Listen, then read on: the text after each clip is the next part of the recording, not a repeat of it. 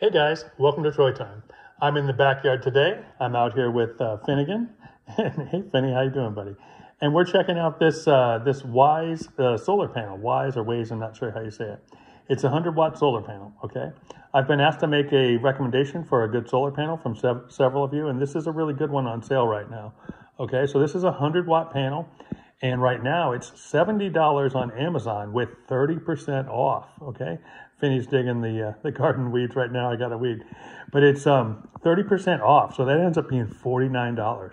So you can get this 100-watt panel for less than 50 bucks. It comes right in at $49. So that is a great bargain. That's about 50 cents a watt. So that's a really good deal on solar. Okay, we're going to test this one today, and it's right in the same category as my other 100-watt panels. This one might be just a couple watts less, but it's also, you know, the couple watts less, but it's also $30 less than what I paid for my other panel. So it's a really good deal. So we're going to look at some of the specifics of it today. First, I want to talk about why a 100-watt panel, okay? 100-watt panel is awesome. That's usually what I recommend because it's generally the industry standard, okay? It's really easy to transport. So if you wanted to take it somewhere, like if you have loved ones in town or friends that didn't have power, you could take this there and set it up for them. Or if you just needed to, you know, from a prepper standpoint, if you needed to go somewhere or do something, you could take this with you in your car, no problem.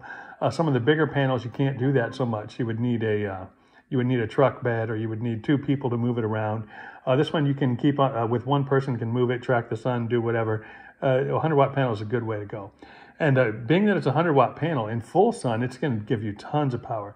If you look at that $12 super battery we just talked about, this can charge that at full power, even when it's, you know, pretty dang cloudy outside. It can still charge that little battery at 20 watts, 19 watts, even when it's cloudy.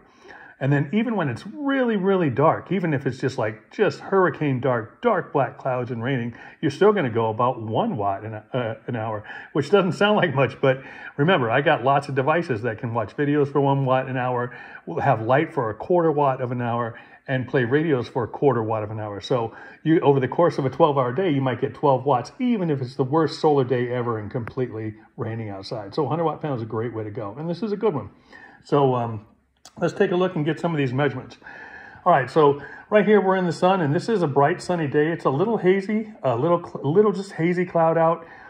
So with this sun, and we're going to take a look up. Finn's helping me out. He's helping me take these measurements. With this sun here, you're going to get right up near the max, maybe not quite maximum power out of it, okay? So let's take a peek at what we get. That's what I'm talking about there. It's hazy. You can see the kind of light haze. So you're getting a little diffusion from the light, so it won't be 100% power, but it's going to give about 90%, 95% of its maximum.